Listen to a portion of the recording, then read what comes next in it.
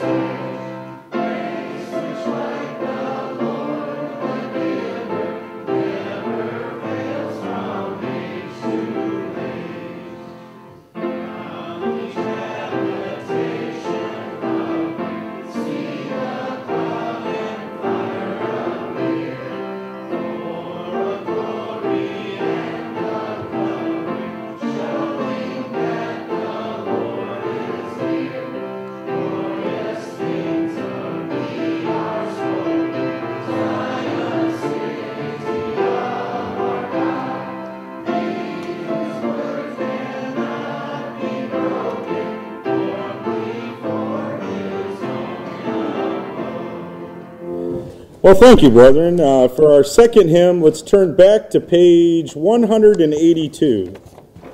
Song we don't sing very often, but we're going to do it today.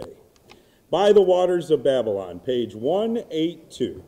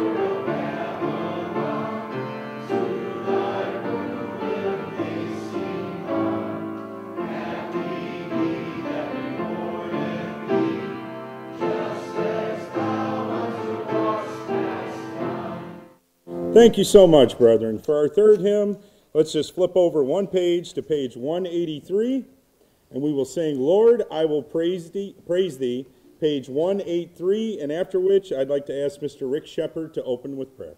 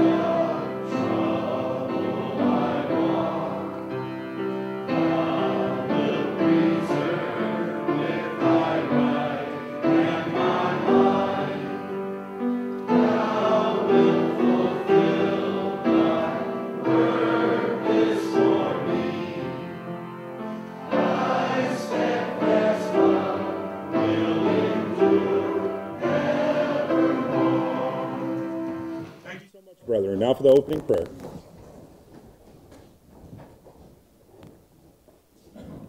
Our Heavenly Father, as we come before your heavenly throne, giving you and your Son all the praise and glory and honor, Father. Father, we thank you for this beautiful Sabbath day. We ask you that you inspire the speaking and open our minds and our ears to understand what we hear today, Father, in the sermon. We ask this all in our Lord and Savior's name, Jesus the Christ. Amen. Amen.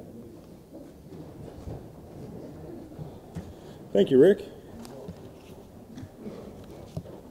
Wow, what a full house today. That's awesome to see. Well, brethren, I have just a plethora of new prayer requests, so we're going to start out with those.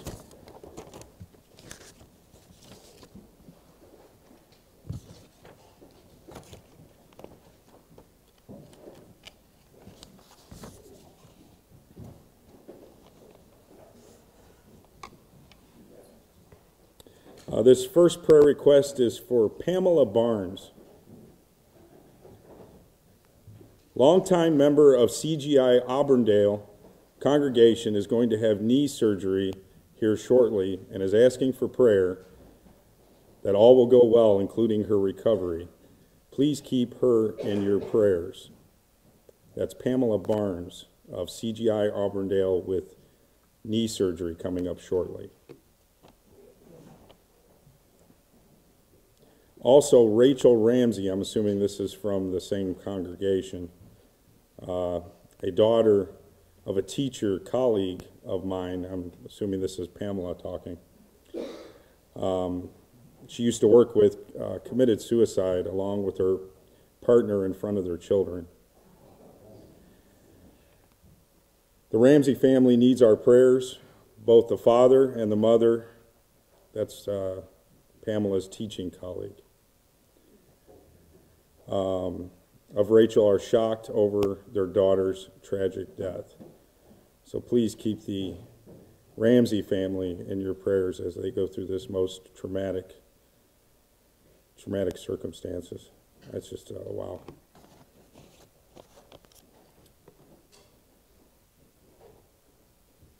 This next one's for Cheryl Hong, longtime member of CGI Auburndale congregation, also has been hospitalized in what is believed to be sepsis, a blood infection from bacteria. Please keep her in your prayers as she goes through this trialsome event.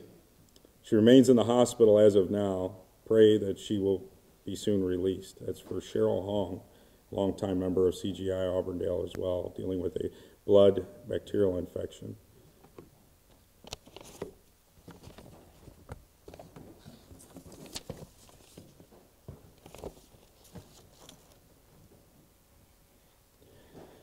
This one comes from Canada, from Pastor Harain Smith. This is an update on Leland Jasper. Bernard Wilson sent this update. Leland was recently released from the hospital today after a successful, it's a cancer surgery that Leland had. Praise be to God, I visited him earlier today. He was in good spirits. He said he was in much pain after the surgery, but has turned to the better as of Sabbath approach. This is dated December 6th. Loretta and family has expressed their sincere thanks for prayers of the brethren. Leland is scheduled for another surgery soon and more to follow. Let us continue to pray for him and his very supportive family. It's nice to hear some good news. Praise be to God for that, but also continue to keep Leland in your prayers with the upcoming surgery and also Loretta too by his side.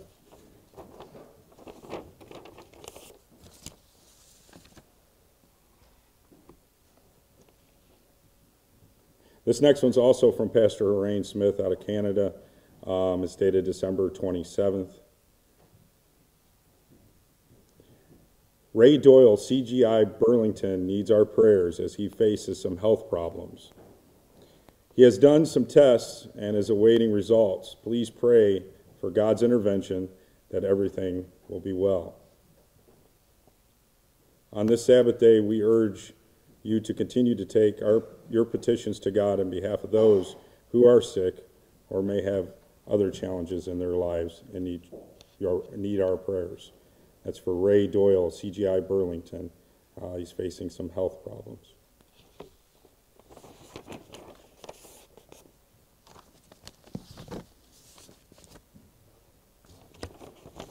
Okay. These next three are more local. This one's for Mike Alexander, who is with us today. So good to see you, Mike. He's requesting a special prayer for an upcoming surgery scheduled for next week. This will be an open heart surgery intended to fix his heart valves. Mike has had this done about a decade ago, but now has to have some new updated material installed and to replace the previous material. Please pray all will go well for him as he prepares for this operation. He will be in recovery for some weeks afterwards. Keep his family in your prayers too as they go through this tense experience. It's for our brother Michael Alexander having upcoming surgery next week on his heart.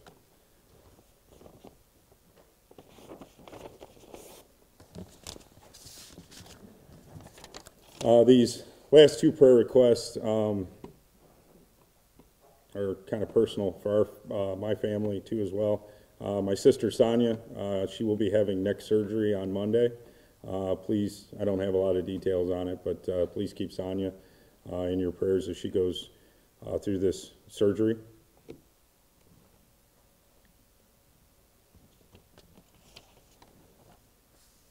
And then my grandmother, Judy Wilson, my mom's mom, she fell and broke her back. She's 86 years old.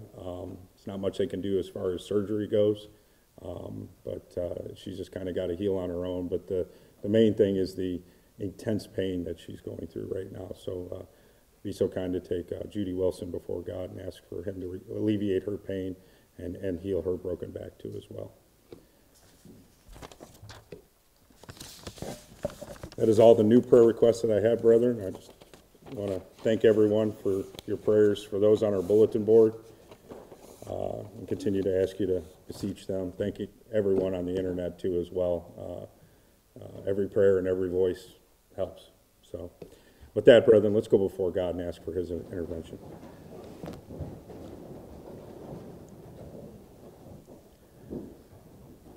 Majesty on high, eternal Father in heaven, we humbly come before your throne. First of all, just have to praise you and thank you for all the blessings that you bestow upon each and every one of us, every physical and spiritual thing. Father, we have nothing without you. We are nothing without you. And we come before your presence asking faithfully through Jesus Christ that you would heal.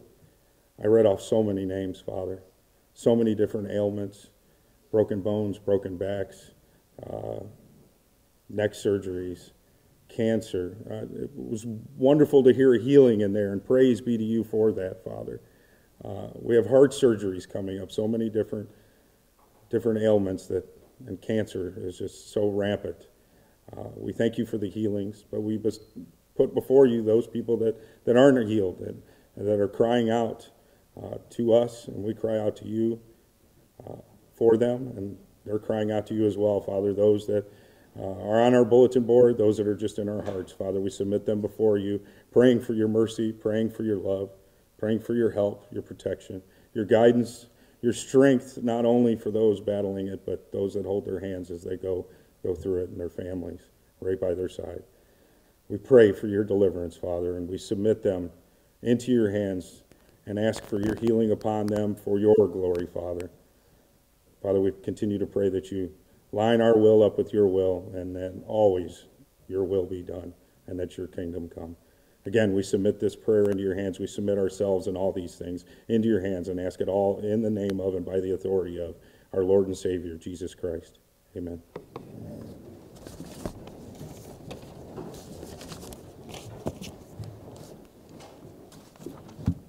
Okay, I have a few announcements.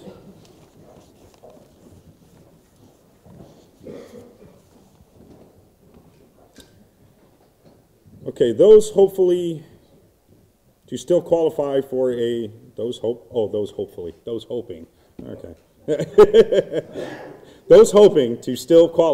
a 2019 tax deduction need to have your donations postmarked no later than midnight December 31st. Everything postmarked after that time will be considered a 2020 donations. Any questions concerning this, they can be directed to Michelle Collins. We're getting towards the end of the year. I do believe the 31st is Tuesday.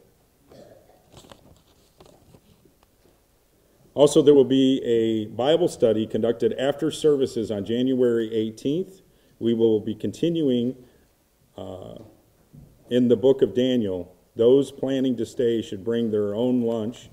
Drinks will be provided along with some snacks. That's January 18th. Bill will be continuing our Bible study in the book of Daniel. On February 8th, Wynn Skelton from the home office in Tyler, Texas, will be our special guest speaker. A potluck will follow services. Please bring enough food for you and your family and a little extra. Singles are welcome to bring drinks, desserts, or snacks.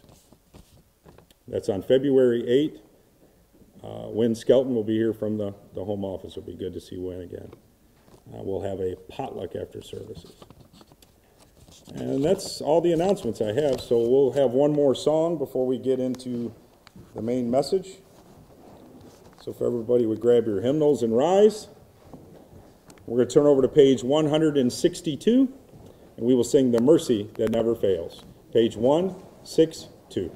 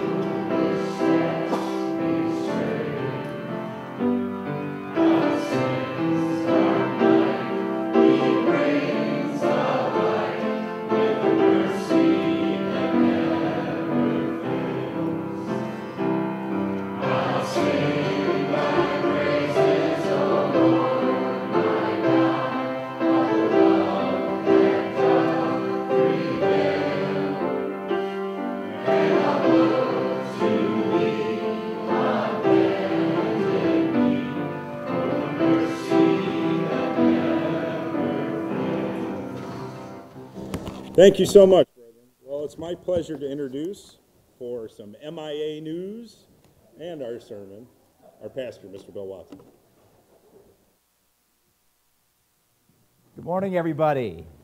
Good to see so many of you here, and even our college students are on break. Good to see Olivia here in our audience, and of course my granddaughter Sydney, all the way from NYC.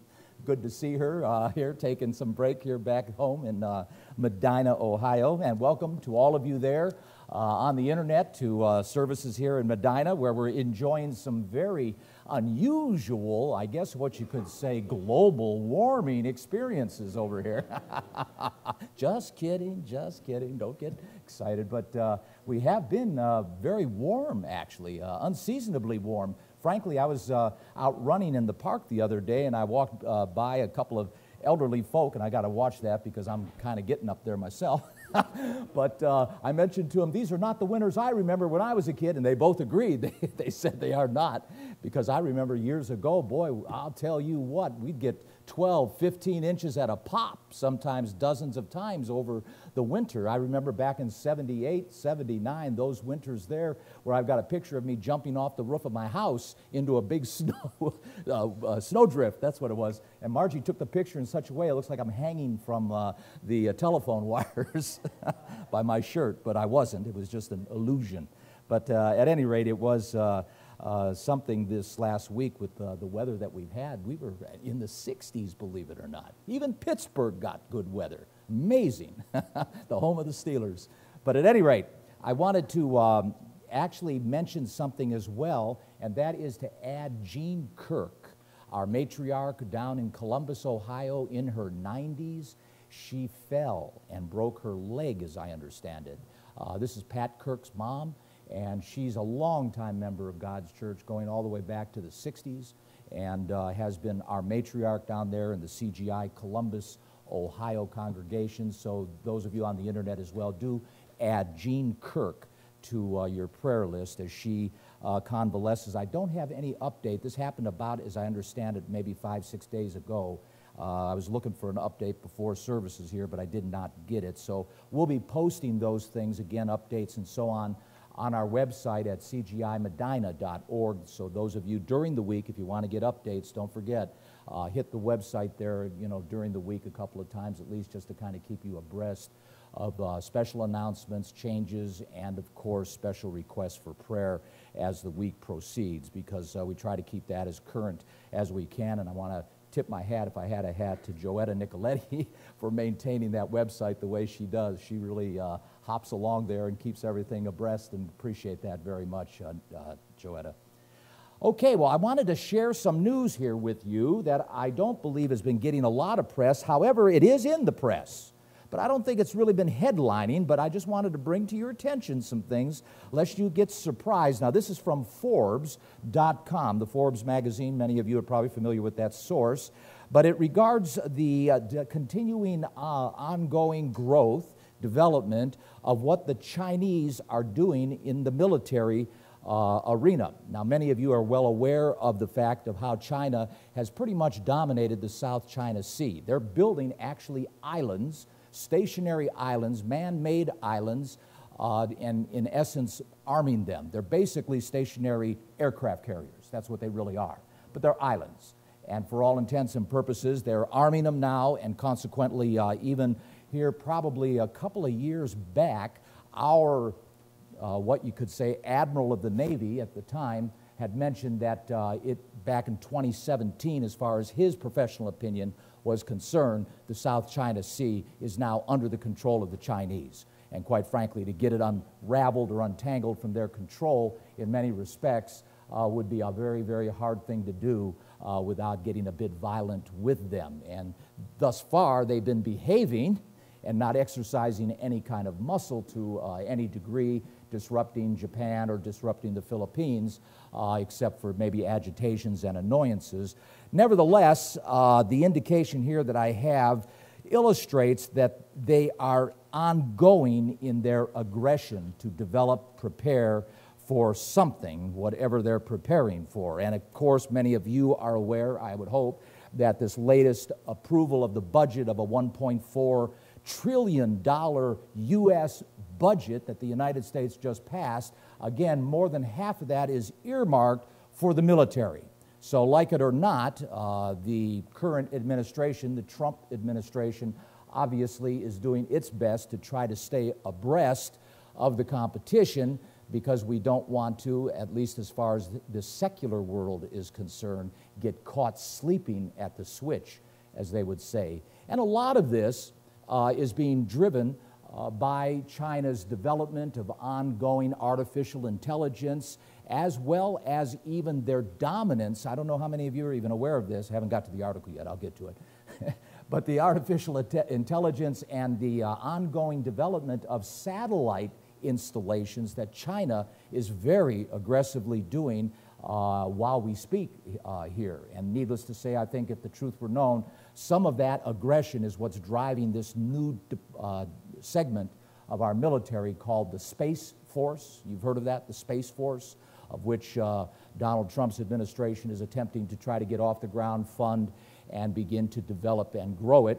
And needless to say, with what China is doing, and this article is going to illustrate even more so, they're not letting up. They're continuing to push the envelope and continuing to push, obviously, the United States, because they're in cahoots with Russia and they're in cahoots with Iran. So the fact of it is, those three guys are all in cahoots together, and what's going on, you could throw North Korea in there as well, because North Korea, for all intents and purposes, is indeed a satellite of China. But back to my article here that I have not introduced yet. Headlines: the Chinese Navy is building an incredible number, according to Forbes, an incredible number of warships. That's W-A-R, warships. While the U.S. Navy launches a handful of Aegis destroyers, I'm not quite sure how to pronounce that, I'm not in the Navy, but at any rate, I'll say Aegis destroyers each year. Navy launches a handful, U.S. Navy, of these destroyers each year. The single image below, and I've got a picture here, an aerial picture that was taken out of an airplane that is illustrative of literally dozens of warships under construction. It's amazing. And the article goes on, the single image below of a Shanghai shipyard shows 9 newly constructed Chinese warships, all in parallel, various degrees of construction. China's Navy, known as the Plan, parentheses, People's Liberation Army Navy, that makes sense, on parentheses, is modernizing at an impressive rate and on a vast scale. A key ingredient is the construction of a fleet of large destroyers, amphibious warships, and aircraft carriers. I go on quoting. These displace, and I'm not quite sure what this means, but based on the article, I think it means it's a pretty big boat.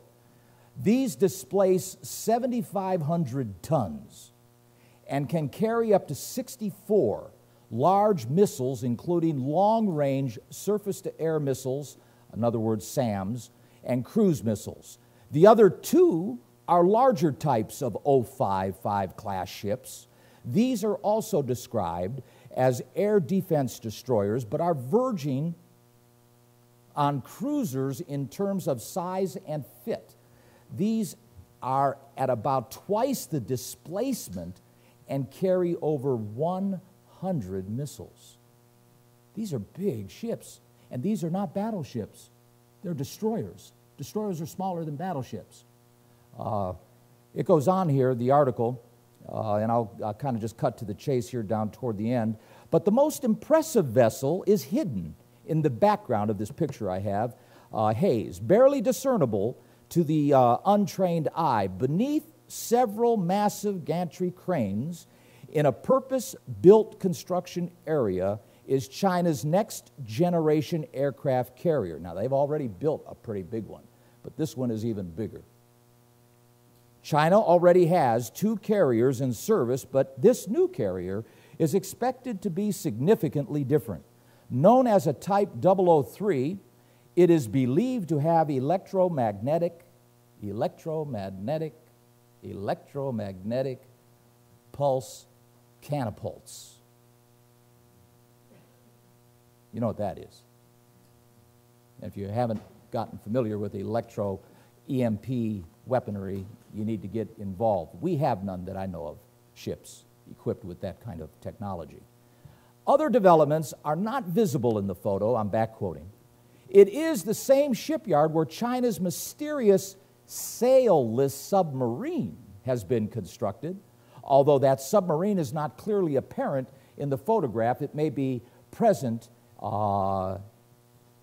somewhere else. I continue to quote, "This image paints an interesting picture of Chinese naval modernization, yet the biggest takeaway is that this shipyard is not alone." This is only one. It's located in Shanghai, and it's got 9 ships in parallel, in construction, in varying degrees, and it is only one location. It says here there are many yards, many locations, many yards, shipyards across China which are similarly impressive. The Chinese Navy of today and the future is changed beyond all recognition from the Chinese Navy of the past. The world Navy balance is shifting to China. That's what it boils down to. As a matter of fact, Mike James and I just did a recent web chat on artificial intelligence. And through the course of that presentation, it'll be released probably next week, maybe the week after the latest. But in the course of that discussion, Mike and I bring out the fact of how data is at the heart of course, artificial intelligence. Data, data, data, more data, more data, more data, more data. And the bigger and more data that you get, the more pronounced, mature, and capable your artificial intelligence becomes, because that data can be processed faster than your mind. And so consequently, that's the key to artificial intelligence, where it can process faster, far more data. And right now, it's a known fact that China has about 10 times the data inventory than the United States. As a matter of fact, China, we bring this out in the program, I'll just give you a little preview, China is in progress right now to install 600 million cameras, and intend to have them all installed by the year 2020. When is that? It's coming up. By the end of this next year, they plan on having 600 million cameras installed, so that there won't be any place in China you cannot go where you will not have a picture of you taken, so that you can be profiled, analyzed, and be able to be identified through facial identity in milliseconds, which they're already doing. They lead the world in robotics. They lead the world in drones.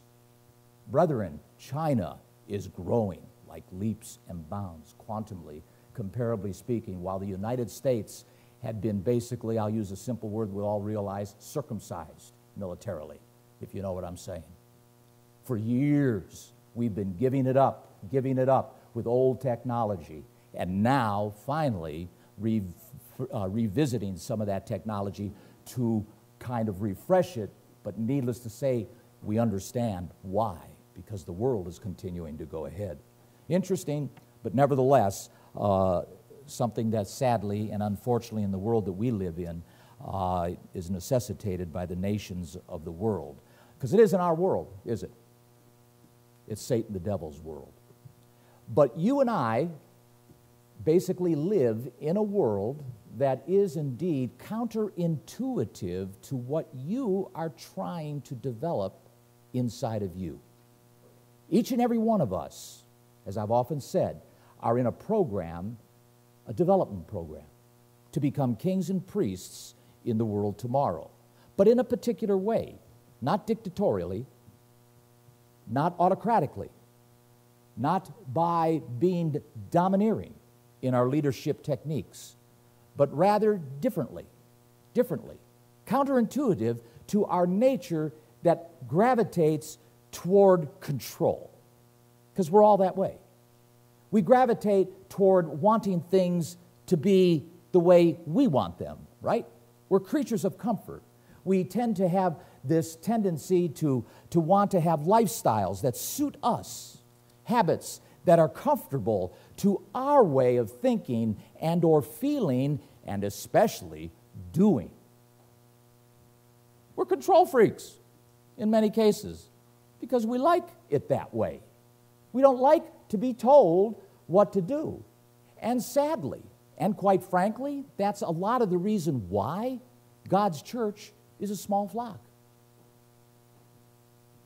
In Luke, we're told we're a small flock. At the end of Jesus' ministry, with all that he did, healing the sick, bringing limbs back into workable use, the deaf could hear. For 3.5 years, he walked in a very closed environment just around the Sea of Galilee, for all intents and purposes. And at that day of Pentecost, there were only 120 people, we're told in the book of Acts. 120 people. And he was healing, casting out demons, walking on water. He even raised the dead. And all he did was attract 120 folks. And even at that, it was slow going until, of course, that first day of Pentecost when they baptized 3,000 people. But part of this, brethren, in all due respect, as going back to God's church and the reason why we're small, people don't want God interfering in their lives. People want to do what they want to do. They don't want to sacrifice and give up their lifestyle, even if it is in counter ways of God's way, even if it is cutting across God's laws, His values, His standards. People don't want a God telling them how much to pay in donations. They don't want a God telling them what days to keep, what foods to eat, how to manage their personalities, how to manage their marital relations, what they can have sex with and what they can't have sex with. People want freedom, freedom of choice. And now our society, as you know as well as I do, has gone way off the rails to the point where they're even redefining what was considered normal. Now abnormality is being considered normal. Redefining everything in a postmodern world. I was kidding the other day. I was in a restaurant with Adrian Davis, as a matter of fact, and we were waiting there at the lobby, and I was with Jennifer, and I was standing there, and we were just kind of talking. The waiter was standing there by the door with us, and I said, I think I got to go to the restroom. And she said, oh, okay. And I said, there's a lady. I feel like a woman today. I'm going to go in. And I was just doing it for a joke. The waiter got the biggest kick out of that. He got the biggest kick out of that, and we started talking about our postmodern world. And it got him to talking about the fact, and believe it or not, he didn't like it either. He didn't like it either. He thinks it's confusing. He thinks it's counterproductive to relationships and so forth. So we're living in a world that really, in all due respect, has really gone in many regards to some extremes, to the point where what we see here, and I'm going to turn to the book of Acts real quickly here, Acts chapter 2. This situation almost becomes now miraculous in the world that we live in. To get somebody driven to this point in the world that we're living in, brethren, is becoming harder and harder to do. And I say that from experience, because the baptismal rates that God's church saw When I was baptized, you know, I was baptized with, I think, 14 people. 14 people. That's a lot of people to be baptized with. And that was only one baptismal session. There were multiple sessions like that throughout the year when I was in the Worldwide Church of God in the early 70s. That was the way it was. Baptisms have, at least from where I go and travel and so on, been told, have dropped off immensely, comparably speaking. Comparably speaking. To get to this point in Acts chapter 2, and over here in verse 37, now when they heard this, that is, the audience heard what Peter said, starting in verse 14, and then taking it all the way, and for the sake of time, I'm not going to reiterate or belabor his sermon. You can read that later. But the result of his sermon, verse 37, is this. Now when they heard this, that is, the audience that heard it, they were pricked in their heart, and said unto Peter and to the rest of the apostles, men, brethren, what shall we do? And Peter told them, repent, get baptized, every one of you, in the name of Jesus, for the remission of sins, and you shall receive the gift of the Holy Spirit. Brethren, that is becoming more and more and more of a miraculous event in the lives of human beings in the world in which we're living in, and is becoming a rarity. I'm here to tell you. Small flocks, that's what we have today, for sure. Cell church program we have, the Church of God International, we now have about 4 of them throughout the United States identified. We're finding more and more. That's the cell program I was sharing with all of you with regards to many of you out there on the internet who are now being contacted by Mike James. And this is a good thing, because what we're trying to do is bring them together so that they can learn about each other, because sometimes these people have people right around them they're unaware of. And now they're becoming introduced to each other, hopefully being able to congregate together and meet together in some local or common area. But the point that I want to make is this is becoming harder and harder, because this is the reason behind it. Over here in Romans chapter 8, I want to just draw your attention to this, because this, brethren, is the battle. And each and every one of us that are baptized are involved in this battle. It is the greatest war in the world right now that is going on and has been going on since the Garden of Eden. And that is the battle of your nature. You, within yourself, the battling of your pulls, your desires, your proclivities, your inclinations of the flesh as it wars against the spiritual understandings that you have, that you ought to be aspiring to. Paul articulates here in Romans chapter 8, breaking into the context in verse 5, he states this: for they that are after the flesh do mind the things of the flesh. That is, those that think along these terms of always, self-gratifying their desires, whatever it may be. And I'm not only talking about sex. I'm talking about anything and everything. You just let your imagination go. You can figure out what it is about being the consumers that we are. But they that are after the Spirit, capital S, the things of the Spirit. For to be carnally minded, physically, materially minded, is death. Oh, I got to worry about my hair. Oh, I got to worry about the dress. Oh, I got to worry about the shoes. Oh, my high heels are not right. I got to get another pair of high heels. Oh, I need a new car. Oh, need a new house. Oh, need a new job. Got to make more money. All these things. Always obsessing, always being preoccupied, always driving to consume and to get and to acquire. People on the internet today, I'm posing. Yeah, don't I look good? And they make a lifetime out of that stuff. They dance. It's just like, hey, it's all about me. They even kill themselves falling off cliffs in Grand Canyon, taking selfies, as they would say, trying to get their, the best captured selfie that they can find. And they kill themselves doing these kinds of things. It's amazing, amazing expressions of vanity that are so off the rails that it's just almost, sometimes if it weren't so sad, it'd be laughable to see how these people are taking to some of this. But they are. A lot of people are very infatuated with the physical, the material. And what Paul is saying here is, look, get a handle on it. You're here today, gone tomorrow. The real battle here is get some spiritual value in your life. And that's his argument. He says here in verse 6, to be carnally minded is death, but to be spiritually minded, that's life and peace. And what he's talking about in the being minded is being inclined. That's your proclivity. That's where your priority is. Because the carnal mind, verse 7 now, Romans 8, verse 7, because the carnal mind is opposed. It's at variance with God. It's against God. Don't tell me when to go to church. Don't tell me when to go to a holy day. What do you mean I can't keep Christmas? What do you mean I can't keep Easter? No, you don't do those things. What do you mean I can't eat shellfish or pork or whatever it may be? No, I don't want that stuff. I got my own life to live. Why, don't you realize I'm a sovereign being? I'm human, I'm a man. I'm a woman. But people think like this. People think like this. And so here, Paul is saying, look, get it in perspective, because the carnal mind is at variance with God, for it is not subject to the law of God, and neither indeed can be. Things about God is foolishness to most people that are still in the carnal state, that are still on a material level, that are still preoccupied with the physical, and are driving themselves to obtain more and more and more, and that's all they live for.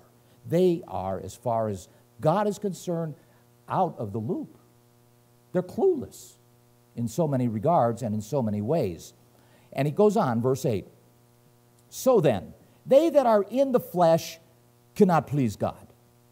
But you Christians, that's what he's talking about now. He's writing to the Christians in Rome. But you are not in the flesh. And I've often said, now we know we're in the flesh. What Paul's about to do is he's shifting into figures of speech. He's talking spiritually here. He's talking about your new inclination. He's talking about how you should be focused in your mind, in your outlook, and the worldview you should have. And he says here in verse 9, but you are not in the flesh, but you're in the Spirit. If so, be, and I got that underlined, be that the Spirit of God dwell in you. Now, if any man have not the Spirit of Christ, he's none of his. You got to get baptized. Got to get baptized. I mean, you might think that you've got God on your side and so forth, and God does work with people on the outside, working toward the end, because God, that's how he calls. The Father calls us to Christ, and externally, God does indeed work with us, no doubt about it. But ultimately, the relationship needs to advance to where Christ in you has to be accomplished, so that God can now intimately abide and make his abode with you and work with you from the inside out. That's important, and that's what Paul is saying. There's a reason to be baptized, certainly, and that is so that you can be truly considered his. Verse 10 now, and if Christ be in you, there's the point I was trying to make, the body is dead, figuratively speaking, because of sin. And that is true because Christ died for us. But the Spirit is life because of righteousness.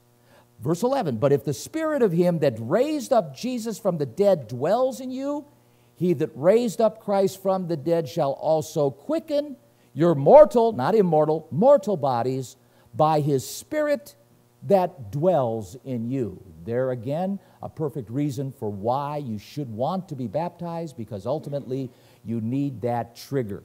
You need that igniting, what you could say, strike of allowing God to be able to use his Spirit to trigger your change from flesh, mortal, to spirit, immortal. You're not immortal, brethren. So many Christian organizations today, especially in the traditional Christian community, believe you're already immortal. When you die, this soul wafts off to heaven or wafts off to hell. Or if you're Catholic, you get caught in the middle, and hopefully enough relatives will pay you out of purgatory, and you'll be able to get to heaven, And that's the way the game is played in so many respects. But the reality of it is that's not true. The Bible says, look, you've got one of two choices, life or death. And God says, choose life.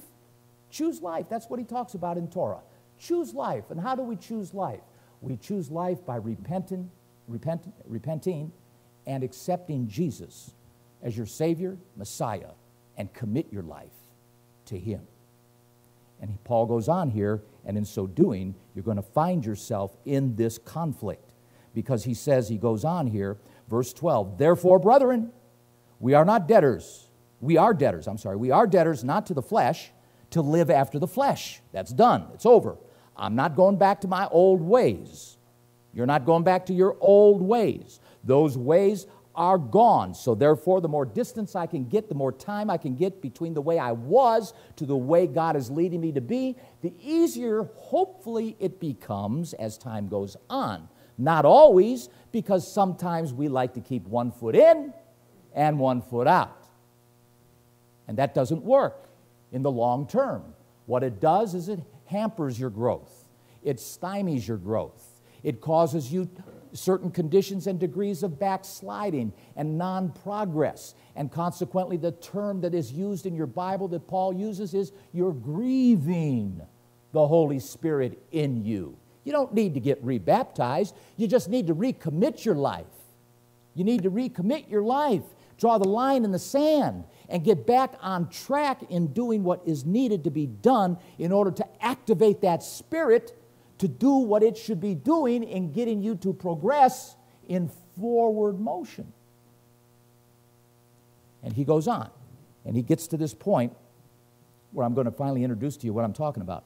He says here in verse 12, "Therefore, brethren, we are not, debtors not to the flesh, to live after the flesh, for if we live after the flesh, you Christians in Rome, you Christians in Medina, if you live after the flesh, you baptize members of God's church, because it's not once saved, always saved.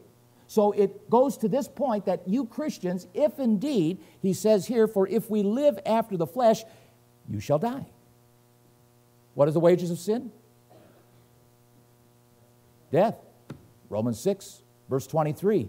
Choose life, God says, not death. Not eternal life in torture. It's just death.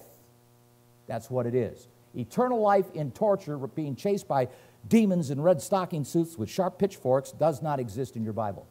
That's a myth. It's made up by religious, vain people that are basically providing fake news for all intents and purposes. He goes on here, for if we live after the flesh, we shall die, but if through the Spirit do kill, mortify, eliminate the deeds of the body, and that doesn't mean, that he's figuratively speaking here about those things that are counterintuitive to breaking God's law. That's what he's talking about, being that kind of fleshy driven, materialistically driven, to where you are doing things that are not in concert with what God and in harmony with what God is expecting of you. And that's what he's talking about here. He says, but if you through the Spirit do mortify, kill the deeds of the body, you shall live. For as many as are led by the Spirit of God, they are the sons of God.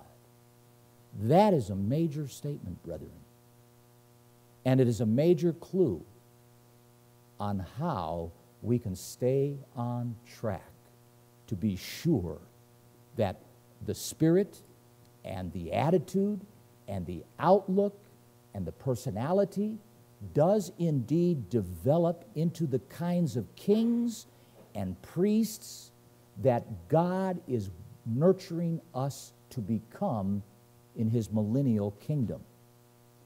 Remember, God does not want dictators. He does not want autocrats. He does not want insensitive people. He does not want rebellious people. He does not want people who will insist on doing things on their terms and not his. Even when they know better, even when they know what God is expecting of them, they still insist on going in their direction. No. What God is looking for is cooperative, conceded, that is concession, not conceded egotistically, but conceded. You concede to God's leadership. And the key here is what Paul says in verse 14. Let me reiterate. For as many as are led by the Spirit of God, they are the sons of God. So, my SPS, my specific purpose statement, what I'm talking about today, leads me to this question. How can we be sure we're led by God's Spirit? Especially in light of this scripture. It's a very logical statement. Takes us to this question. All right, Paul, I hear you. How can I be assured? What is it that you're telling me How can I clarify this? Well, let's go over to where we know the fruits of the Spirit are indeed outlined for us in Galatians chapter 5. And I'm going to break into the context for the sake of time and essentially go through this real quickly here, brethren. Verse 13, chapter 5, book of Galatians. Brethren, you have been called unto liberty. Only use not liberty for an occasion to the flesh, but by love serve one another.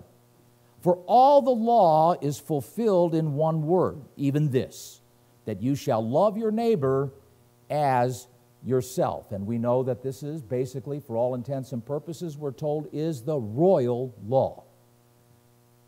In the book of James, Jesus' half-brother, he lays that out for us, that this is the royal law.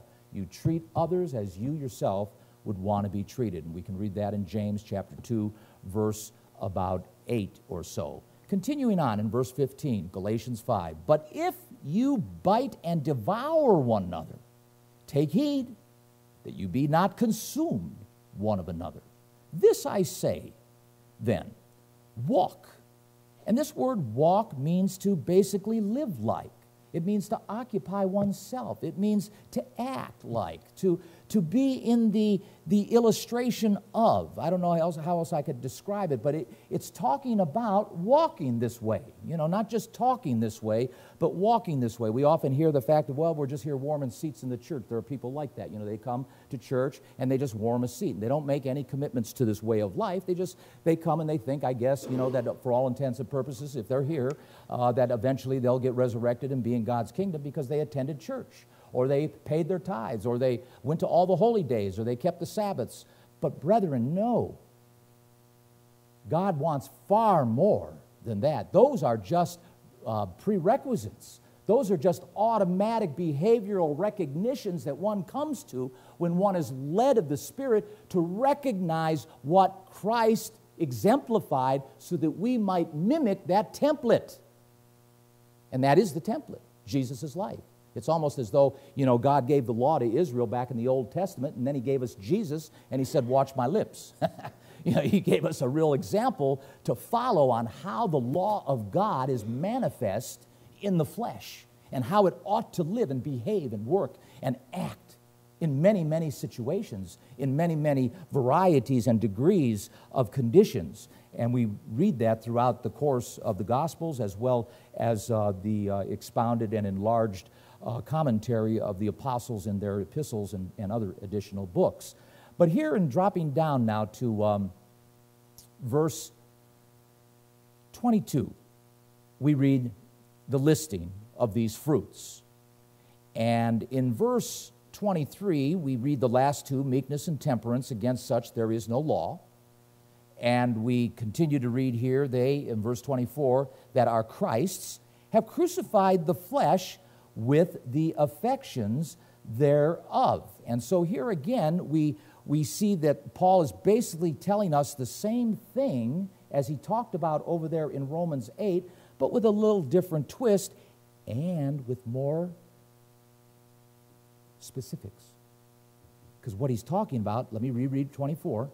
And they that are Christ's have crucified the flesh with the affections or the passions and lusts. What's he talking about? Well, he's referencing verses 17 through about 21. I'm not going to go, I don't have the time right to go through all of that, but you can read it at your own leisure. But those are the passions of the lusts he's talking about that we need to eschew, that we need to avoid, that we need to steer clear, because it is these attributes, those characteristics that fight, conflict, and hammer us and prevent us, tackle us, stop us, restrain us, impinge on us from making the progress in our spiritual development. In our spiritual development. So Paul is saying here in verse 25, if you live in the Spirit, if you get rid of those things, 17 through 21, if you live in the Spirit, because that will be the result. If you eliminate 17 through 21, you'll be living in the Spirit. And guess what that means? Back to Romans 8, what that means is you're being led by the Spirit. And what is being led by the Spirit? It's described there in verses 22 and 23. Verses 22 and 23. He says here in verse 25, let me just finish this. If we live in the Spirit, then let us also walk in the Spirit. And how do we walk in the Spirit? What's the fruit? Here's the fruit. Love, joy, peace, long-suffering, gentleness, goodness, faith, meekness, and temperance. That is a big psychological menu. That is a very big pill to swallow. These descriptions, brethren, when you take the time to dissect them, and that's what we're going to do, we're going to go through some of these in detail. And I'd like all of us to compare how we're doing and where we might need, not your neighbor, not your minister, I got my own problems, but you know, for all intents and purposes, how are you doing as we compare and go through this exercise of love? And we're going to use the Scriptures. I'm not going to use any outside books. I want to use the Scriptures. I want you to get familiar with God's psychology. This is the best, I've often said, this is the best psychology book there has ever been written. It really is. And it's just a matter of getting familiar with it and understanding where to find the information you need to define certain characteristics that will help us along to become the kind of Christians and committed personalities we need to be to please our God. And what he's telling us through Paul is that an easy way to assure yourself of being able to achieve what I expect, what God expects of us, is to allow yourself to be led by the Spirit. And what is the fruit of the Spirit? We just read them. Galatians chapter 5, 22 and 23. So, with the first one being love, let's go over here to 1 Corinthians. And what more appropriate place to launch this from would be 1 Corinthians chapter 13. We read this in wedding ceremonies, as though it pertains to a wedding. Adrian Davis just did an Armor of God program. I don't know how many of you saw it or not, but basically he goes through this and claims how much it is a myth that we always identify this with marriage. We need to identify this with life and the things that we are dedicated to. We need to understand that this is expansive and takes into account more than just our mates. Oh, our mates are included. Our mates are included, without a doubt. But it goes beyond our own families. It goes beyond even our own friends. It goes to the stranger. It goes to the individual that you meet at the market or in the grocery store. These are the things that God is expecting of us to be able to develop as, and I'm going to say this, brethren, the Bible uses the word trial a lot. I've mentioned to you over the years, I was told never to say problems are a problem, that they're a challenge. We have challenges, Bill. We don't have problems here. We have challenges. But I've gone beyond that now, as I've said before. I don't even look at challenges any longer as being challenges. I'm looking at now things that I get confronted with. This is just me. I'm just talking about me. But certainly I would like to encourage all of us to learn or begin to learn. Change the psychology in your mind to look at your trials as opportunities. Opportunities. Opportunities for you, and you're going to see a lot of this through the course of the next multiple scriptures that we're going to be going through. Opportunities that will help aid you in your growth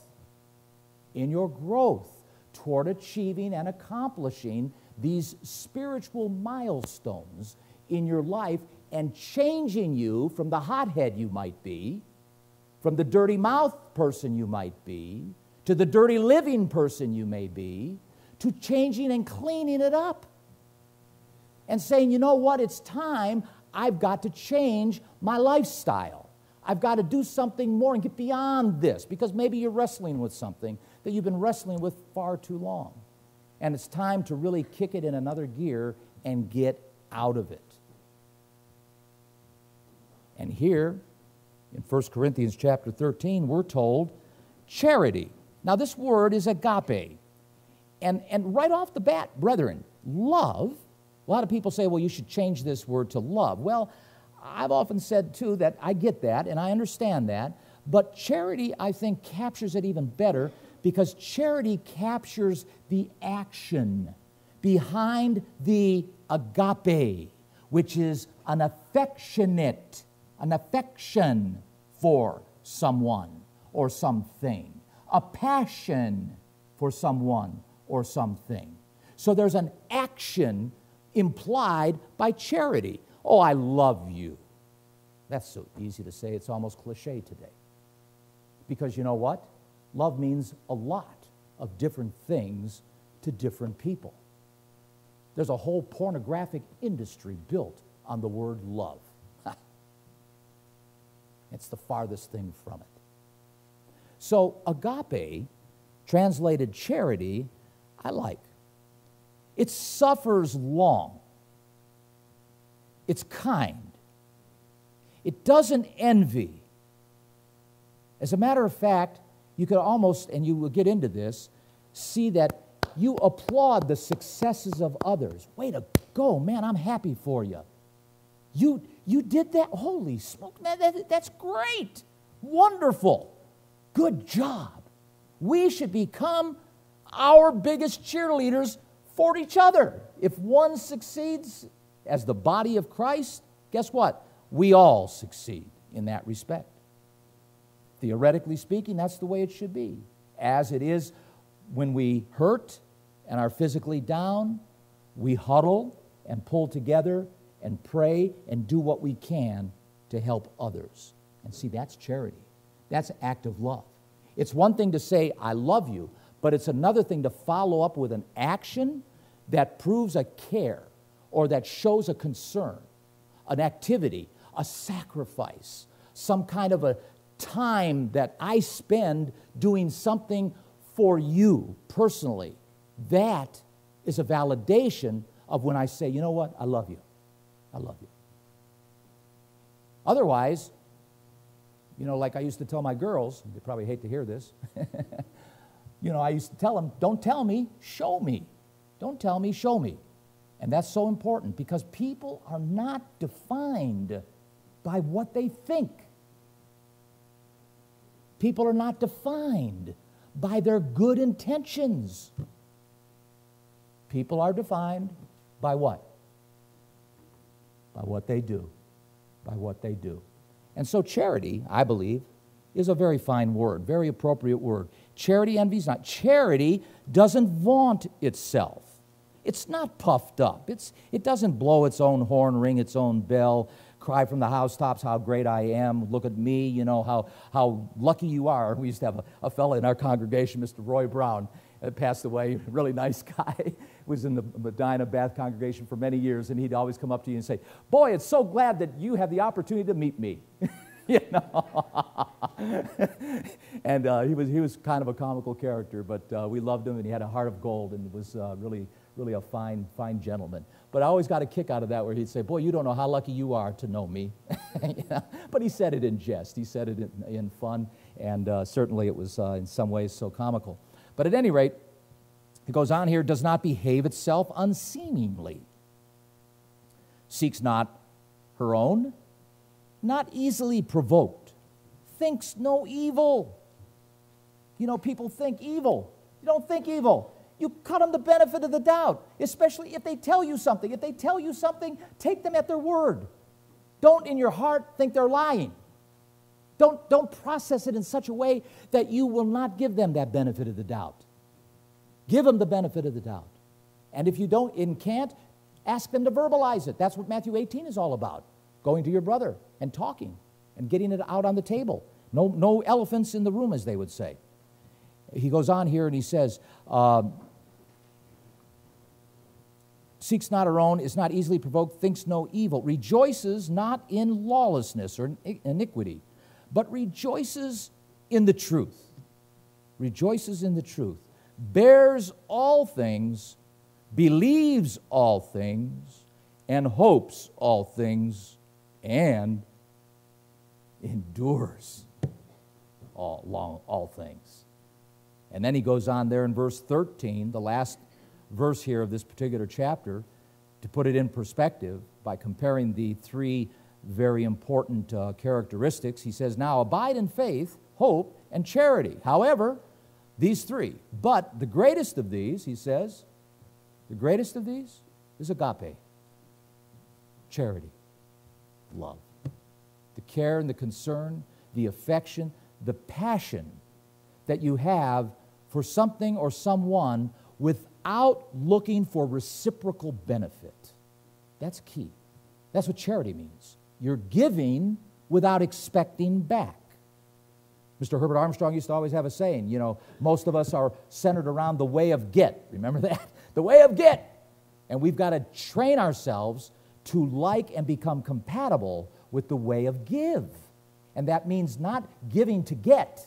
It means giving without the reciprocation or expected reciprocal of benefiting from what we might get from giving. So this begins to lay some foundation here, brethren, of many of these traits, these characteristics, these fruits of the Spirit, of which is founded. It's founded on agape.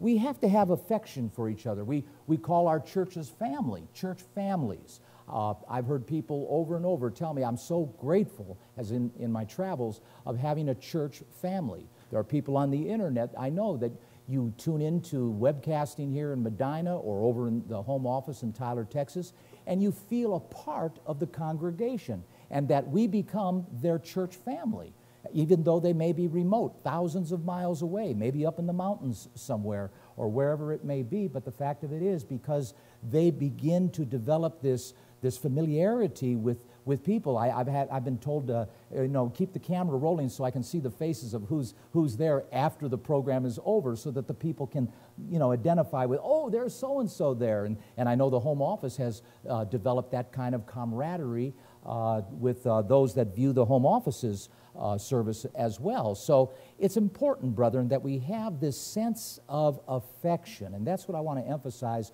with this first characteristic, this first fruit of the Spirit, because we need to be led by that passion of love, first of all, of God. And then all those other things will fall in place. They really will. It's when we try to go outside of the boundaries of God's Word, and we go over here, or we go over there, or we go over here, and we get arrested, or we catch a disease, or we get in an accident because we shouldn't have been there anyway, or we are here and something else happens, and if we would have been here, guess what? We probably could have avoided those things.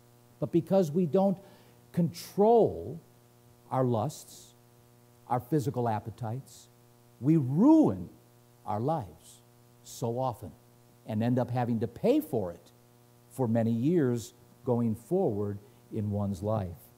So love, and certainly the love of God's way, is foundational to being led by God's Spirit. That you could say is Rudolph's red nose. I mean, that there is in the vanguard. That there is the point on the spear. If you have no affection for God's Word, to abide by it, a lot of these other fruits are going to be struggles. They are going to be struggles. If you have a deep, moving respect for God's Word and a passion to inculcate it, to embrace it, to have it a part of you, to define your personality, then that will go a long way in helping you to accomplish and achieve the remaining characteristics that we're going to go through here. The next one is joy. Joy. Now, according to Webster, I had to look this up. You know, we hear a lot of things today. Joy to the world, girls, you know, and all that. We hear, oh, come all ye faithful. You know, I'm not going to sing it all, but a lot of time, this time of the season, allegedly, there's a lot of joy. It's also the time when most people get shot and killed. There's a lot of increase in crime as well, stealing and all of that goes on. But the point that I want to make is that joy is really a very interesting characteristic, and yet it seems to be rare now in many areas and in many cases. People are very, very intense today for a lot of reasons and a lot of because they have a lot of concerns. But here in Webster's dictionary, it says it's the emotion that evokes by well-being, success, or good fortune, or by the prospect of possessing what one desires. The expression or exhibition of such emotion. I like this next one.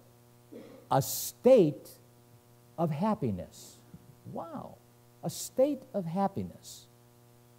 Taking time out to appreciate maybe what you have, to realize just how gay you are. I'm not allowing that word to be hijacked.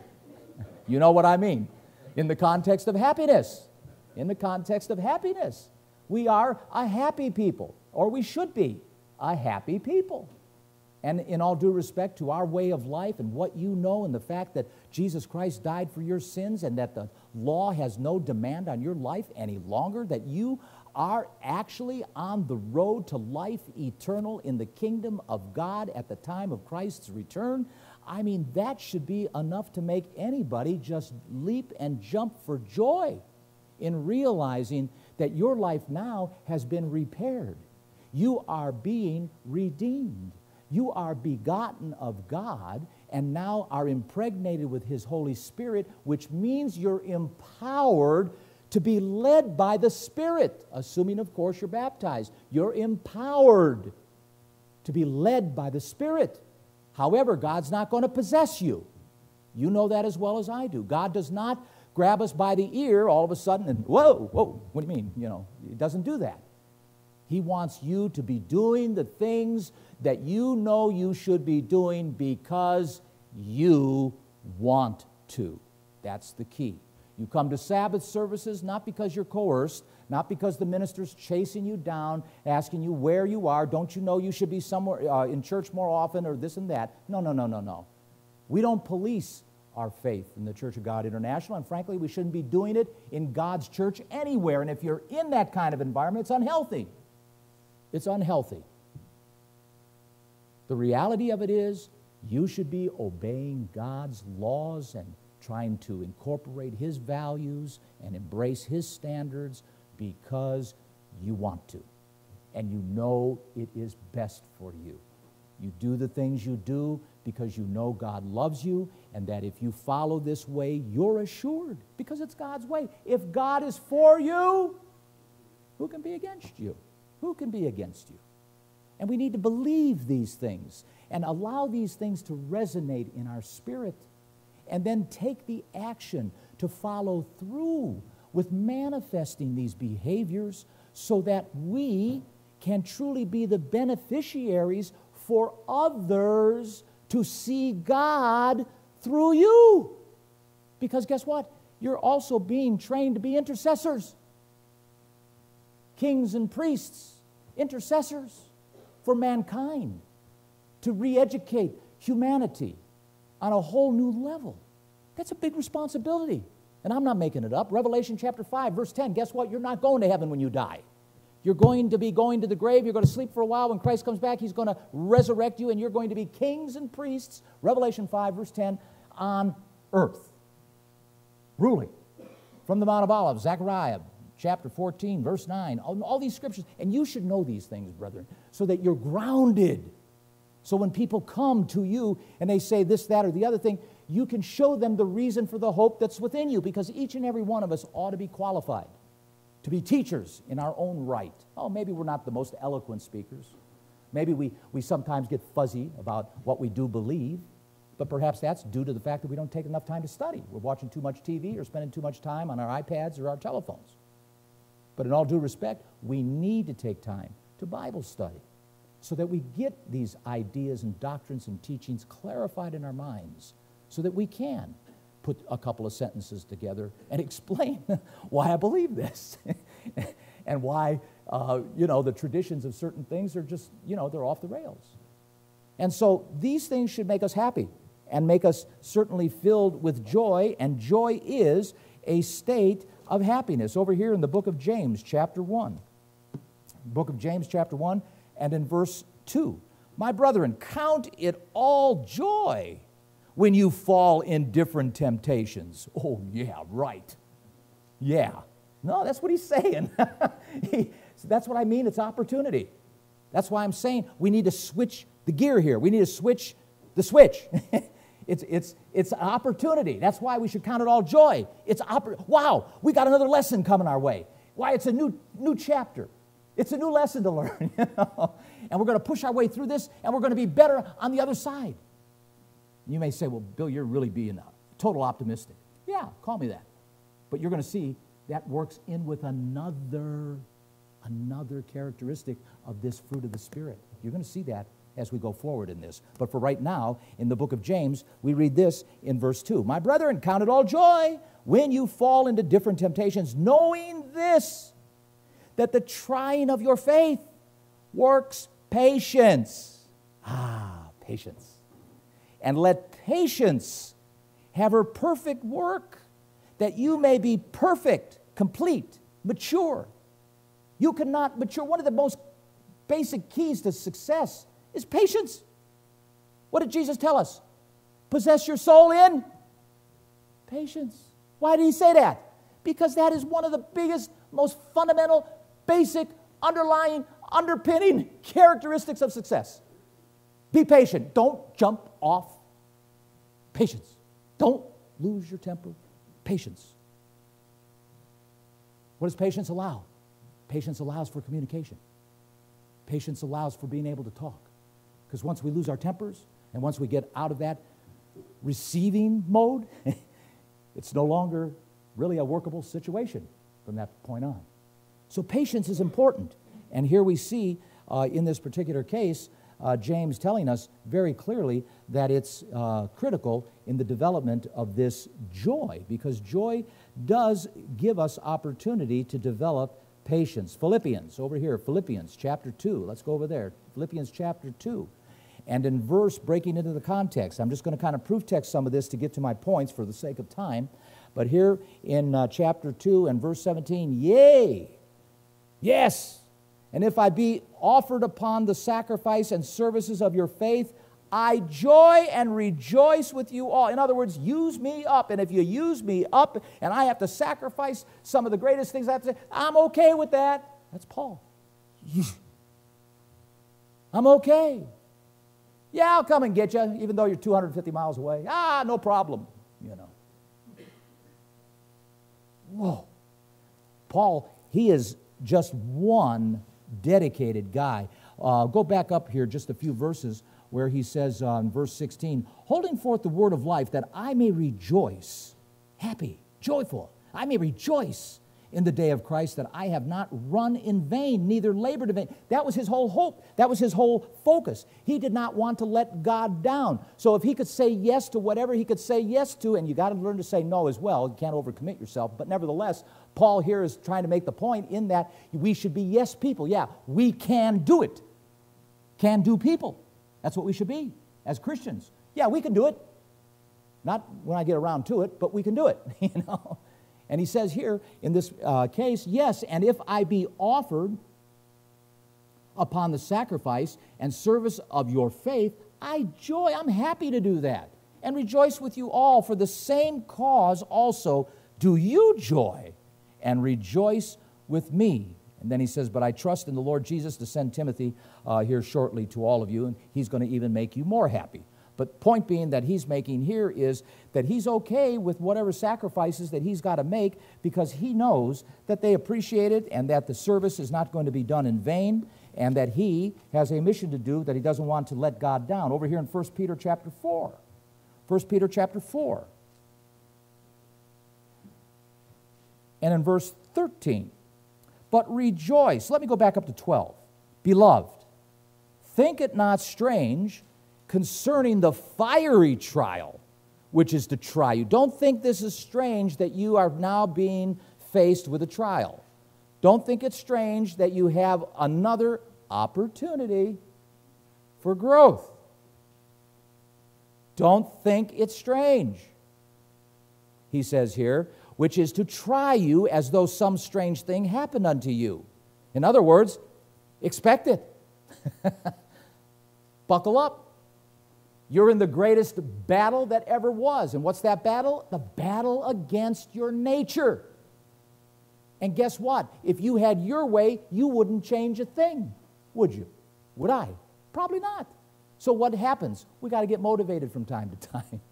And sometimes it comes from external sources, external opportunities, circumstances and conditions that drive us into certain modes of operation that cause different attributes and conditions to be manifest from our own personalities that in some cases, brethren, if you're like me, you didn't even know you had the capability of doing that. And you surprise yourself in some cases, perhaps, from time to time. But he goes on here and he says, but rejoice inasmuch as you are partakers of Christ's sufferings. Should it be any different with us? Christ suffered. No, that's the program. That when his glory shall be revealed, you may be glad. That is, to be glad, happy, gay. You may have joy. That's what that's all about. That you may be joyful, rejoicing also with exceeding joy. And that's what he's saying here in this case. Over here to 1 Thessalonians chapter 5. 1 Thessalonians chapter 5. I just want to go through some of these scriptures, brethren, because they're so important for all of us to become familiar with in regards to the ways that, insights that they give us to incorporate these fruits of the Spirit. 1 Thessalonians chapter 5, and in verse 16, rejoice evermore. Pray without ceasing. In everything give thanks, for this is the will of God in Christ Jesus concerning you. Psalms, over here in 47, verse 1. Let's just go to the Old Testament for a moment. Psalms 47, and in verse 1, we read, in this case, clap your hands. I'm happy. Yeah, I'm happy. No, I'm not happy with that. I'm happy, you know. He says here, clap your hands, all you people, shout unto God with the voice of triumph. For the Lord Most High is terrible. He's the great king over all the earth. He shall subdue the people under his, and the nation under us, that is, and the nations under our feet. He shall choose our inheritance for us, the excellency of Jacob, whom he loves. Selah. Wow. That's something. That's David. Happy. Dancing in his underwear. Happy. I mean, he was one happy king. And he had a lot to be thankful for. He had a wonderful kingdom for 40 years under his rule and reign, and then 40 more years under his son Solomon. 80 years of affluence and wealth Israel enjoyed under the leadership of King David and Solomon. And then, of course, Rehoboam and Jeroboam and the divided kingdom. But those 80 years were wonderful years. Oh, they were hard years, especially as Solomon started winding things up and taxing all the people. But that's another story. The point, though, that I want to make is David was a happy king, and God gave him a lot of blessings in many respects for his works, his ways. He called him a man after his own heart, regardless of his failings. But nevertheless, as we all, none of us are perfect, but David had a good heart. David had a heart where he would take accountability for his mistakes. He would immediately fess up to the responsibility that he missed or that he wavered on. And he went to God and repented and accepted that responsibility. And that's what God loved about him so much, because he wouldn't argue. He would not argue. He would just accept his responsibility and take it and run with it. Isaiah chapter 12, real quickly here, verse 6. Cry out and shout, thou inhabitants of Zion, for great is the Holy One of Israel in the midst of you. Great is God in you, brethren. Jesus Christ, God in you, crucified for you, allowing you now to be empowered with His Holy Spirit coming from the Father through Him so that you can have an intercessor, that you can go boldly before the throne of God because He can be touched with everything that you're experiencing. Don't think for a moment He's insensitive, that He's not empathetic, because He is. He knows what we go through on this human level because He went through it. He went through it. He was betrayed, wasn't appreciated. People didn't like Him. People yelled at Him. They tried to stone Him on a couple of occasions. Yes, He was a man who was well acquainted with a lot of negativism around Him and things that were constantly trying Him. So remember, as I said already in passing, if God is for us, brethren, if God is for us, who can be against us? Time has run out on me, so I guess you're just going to have to come back next Sabbath to hear the rest of this.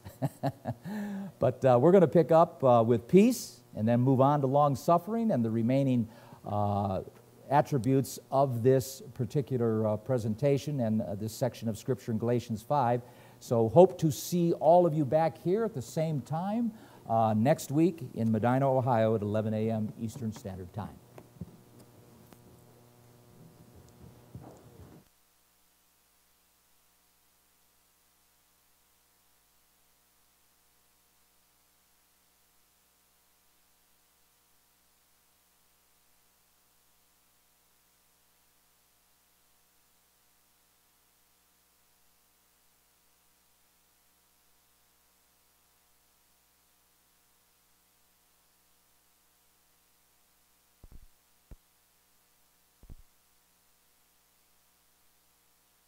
Looks great. She is full of her normal spirit.